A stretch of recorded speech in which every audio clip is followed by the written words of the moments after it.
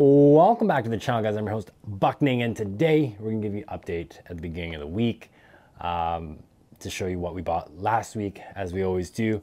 And yeah, there's a lot going on this week, so we'll probably talk about that in a later video.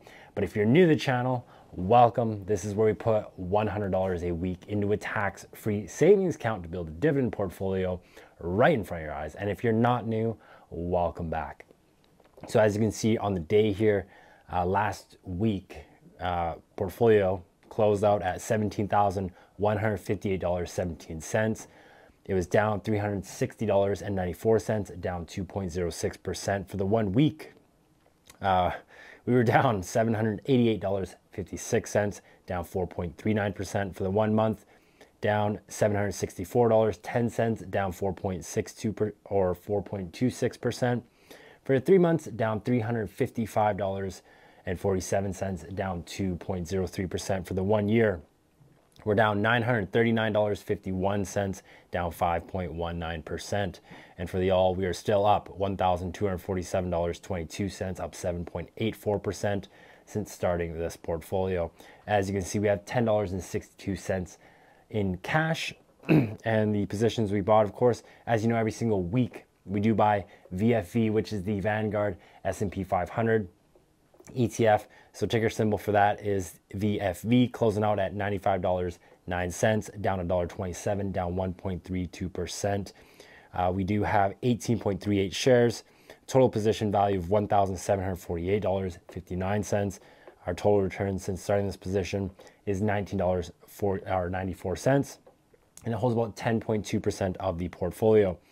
As we go down to the buy, it is just a fractional buy. We try to put in $25 every single week, of course, and we were able to purchase 0.2624 of a share at the price of $25 and $95, about 25 cents, which brought our cost to $24.99.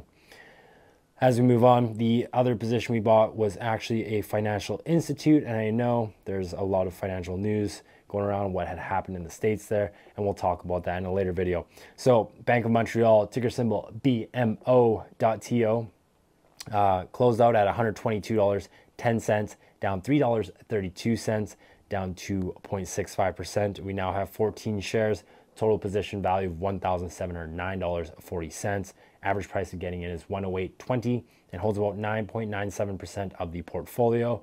And since owning this position, we have made $194.63, unrealized, of course, of 12.85%. So on the Friday there, we did purchase one share at $123.59, and thanks to no fees of Wealthsimple Trade, that was the cost of it, was $123.59.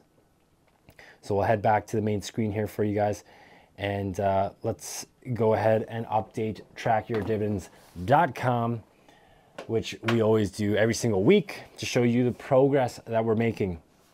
And so as you can see on the screen here, portfolio yield, this is the track your dividends without the updated positions that we just purchased. Portfolio yield for us is 4.15%, yield on cost. So 4.15 is the cost of building a portfolio as it stands that day without the updated positions. Our yield on cost, thanks to dollar cost averaging, is 4.46%. Annual income was at $702 per year, of course, divided quarterly, and that is before we update the positions. Next, when we do update the positions, you can see portfolio yield still sits at 4.15%, and our yield on cost, thanks to dollar cost averaging, has dropped us down from 4.46 to 4.45, but our annual income has increased to $708 annually, of course, divided quarterly, based on what positions you hold. Of course, it's not divided by 4 always. It will be paid out depending on the positions and the weight of the positions that you have in your portfolio. Okay, so that's trackyourdividends.com, completely free to use. I don't pay for their services. I just like to use it to track the potential dividends that will come up for the year.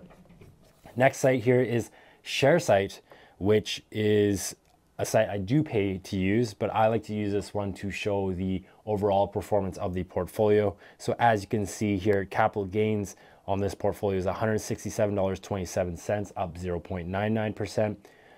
Dividends So capital gains appreciation is another word for this portfolio because it is a tax-free savings account.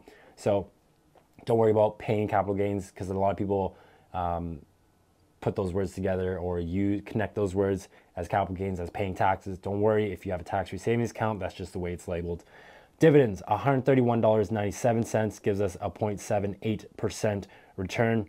Currency gain, because we do hold US stocks in this portfolio, is $63.91, 0.38% in performance. Total return is $363.15, up 2.15%, and that is the performance of the portfolio for the year.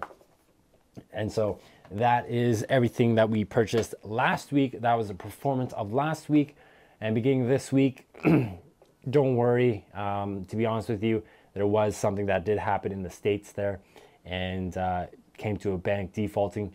But I wouldn't use that as a connection to, what is to come down the road. Who knows what's going to happen? And just so you know, that is a regional bank, quite a large regional bank, of course, because it is in the US.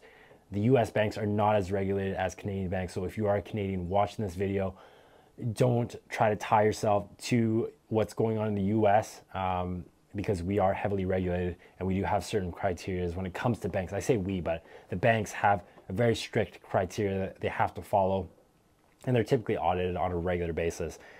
And so one other thing is, I just want to go back here, and if you haven't used the referral code down below, we did receive a referral, so thank you. We'll show you guys how to use this. So if you deposit some money, they'll give you some money as well. So we'll go ahead and reveal this reward. We got $5, so we'll deposit that. That'll go into the non-registered account. We won't browse stocks there, but just want to give thanks to those. Oh, it doesn't even show it anymore. That's unfortunate. It used to show, who used that code, but if you use that referral code down below, it helps you, helps me. And thank you for continuing to support the channel, even in that way. And that's pretty much it for the video, guys. So don't forget to leave a like and subscribe. And again, don't worry too much. Look deeper into what's going on or what has happened in the States with that bank. And don't think that this is the start of a recession or the start of 2008, the financial crisis all over again.